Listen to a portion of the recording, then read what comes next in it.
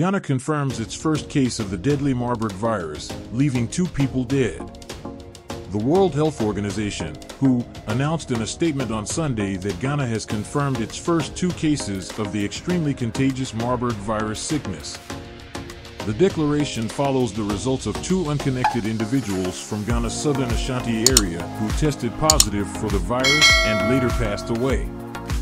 The patients reported diarrhea, fever, nausea, and vomiting, according to the WHO, who also noted that more than 90 contacts are being kept under observation. According to the WHO, Marburg is a highly contagious viral hemorrhagic fever with a death rate of up to 88% that belongs to the same virus family as the more well-known Ebola virus disease. It said that the illness begins suddenly, with a high fever, a very bad headache, and malaise.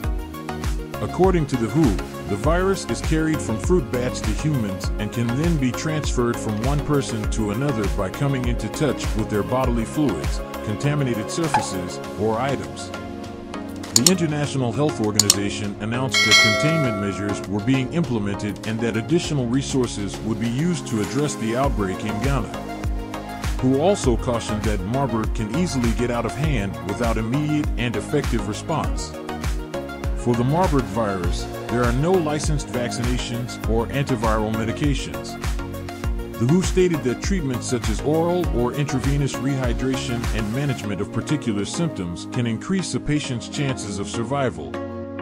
The Marburg virus is not currently the target of any licensed vaccines or antiviral medications.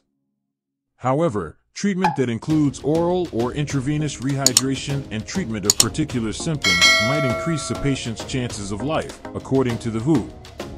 After Guinea discovered the virus last year, Ghana is only seeing its second epidemic in West Africa. The virus also claimed the life of the patient in the epidemic in Guinea.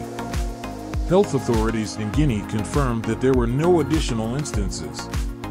Previous outbreaks have been documented in South Africa, Kenya, Angola, Uganda, and the Democratic Republic of the Congo, among other countries in Africa.